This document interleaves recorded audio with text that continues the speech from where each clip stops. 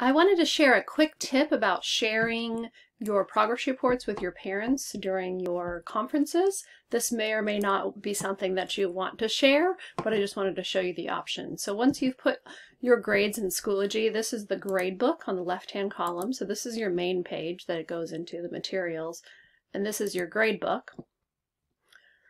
All of your students and the assignments and the grades that you've given them are on the right here. They're in alphabetical order, not in time order. And if you go up here and click these three dots, you're going to see something called Print Reports. Now, I am going to just pull it up at the conference because it's hyperlinked, but you can go through the print option.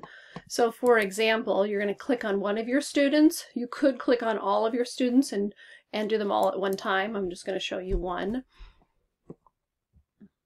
And you'll see that it's an overall percentage, and based on the topics of your assignments, mine are in headings, maybe yours are all together, but it gives the percentage for each area. I like that it doesn't give letter grades, it gives each area of study. This is not all of the assignments. Some of the assignments I deleted because I didn't want to include in the grade book.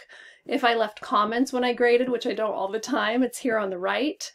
And if there's missing assignments, for example this, there's going to be a mark here because I've marked it missing.